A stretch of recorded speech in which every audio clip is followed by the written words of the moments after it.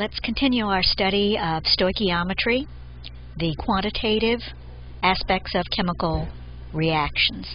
You saw in the previous podcast that the balanced equation represents moles of reactants and products, and you can take moles of any reactant or product. In this case, we'll take the lead nitrate and solve for any product or reactant. Again, we could use the fact that 1 mole of lead nitrate produces 1 mole of lead 2 iodide, and we can see that 2 moles of lead 2 nitrate produces 2 moles of lead 2 iodide. But we often don't want just to solve from moles to moles.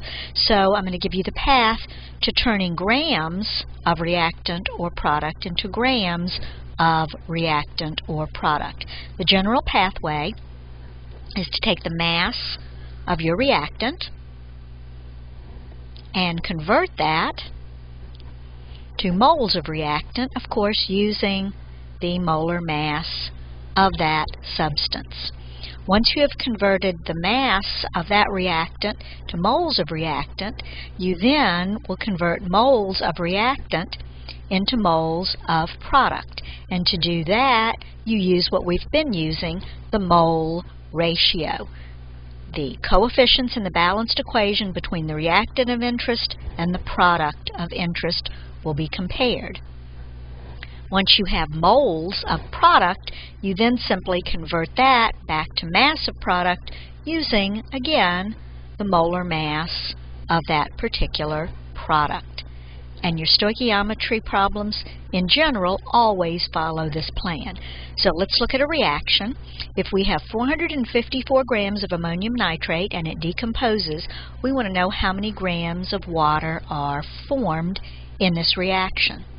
The first thing you have to do is to write a balanced equation to represent the reaction. Without a balanced equation, you cannot do your stoichiometry calculations. So you've got your ammonium nitrate decomposing to form 2 products. The product we're interested in is the water.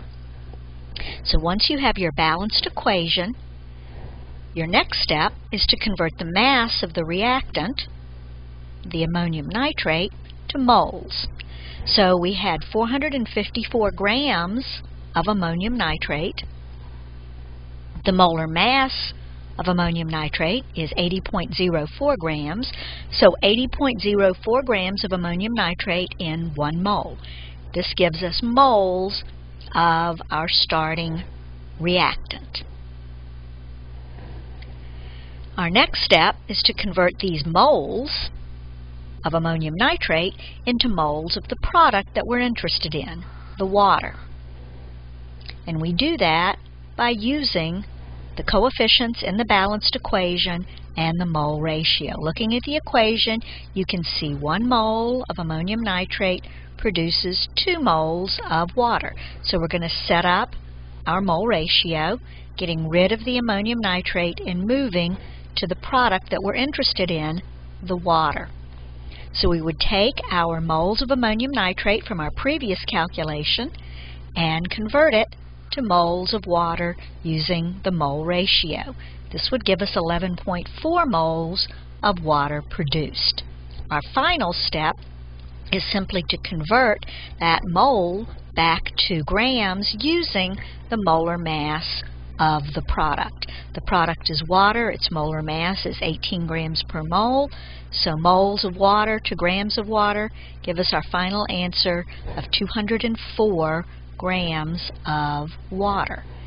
This 204 grams is our theoretical yield of water. This is the yield we get if nothing goes wrong in lab, and we can calculate this prior to even going into lab by using our method of stoichiometry. Of course, we normally would not break this down to all those steps. We would do it in 1 step, taking again our 454 grams of ammonium nitrate is what we're starting with, and we're solving for how many grams of water. So 454 grams, this is our molar mass of our ammonium nitrate, convert to moles, convert moles of ammonium nitrate to moles of water using the mole ratio, and then use the molar mass of water to convert back to 204 grams of water. Notice grams of ammonium nitrate cancel, moles of ammonium nitrate cancel, moles of water cancel, leaving us with our final unit, grams of water. And again, this would be our theoretical yield. Let's look at another reaction. We have a word problem. It says calcium metal reacts with water, this is our water, to form hydrogen gas. How many grams of calcium will we need to make 100 grams of hydrogen gas?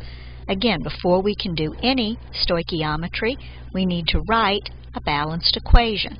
Calcium reacts with water to produce hydrogen gas and calcium hydroxide. Even though we're only interested in the hydrogen gas, in this reaction we need to write a completely balanced equation including all reactants and products.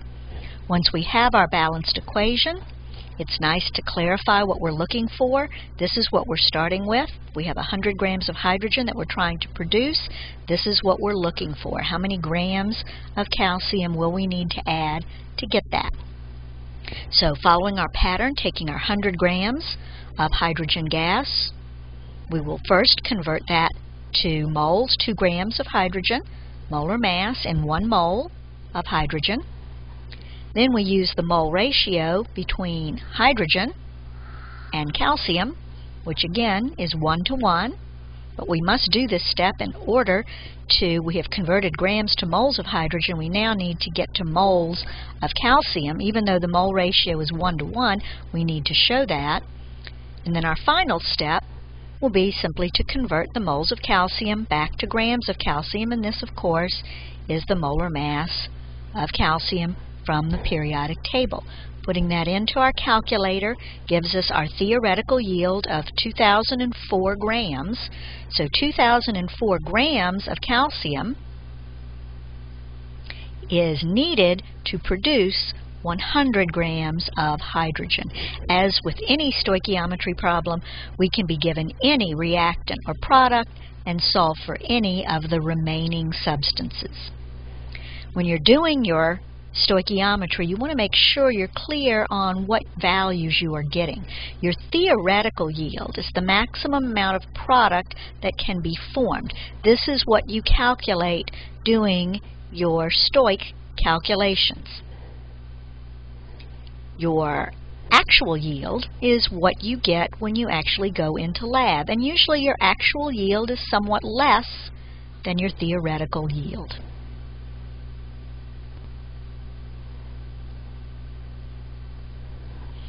There are always errors in lab, and this will affect your percent yield.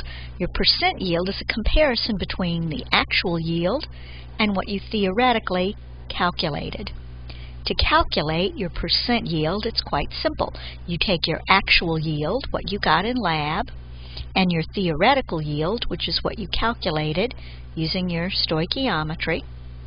So what you got in lab over what you should have been able to produce theoretically times 100 gives you your percent yield.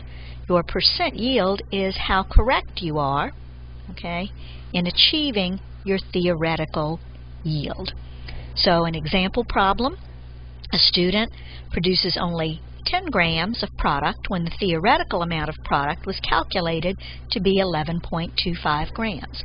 What is the student's percent yield? Again, the student produced 10 grams. He theoretically should have produced 11.25 grams. So his percent will be the 10 divided by the 11.25, giving him a percent yield of about 89%.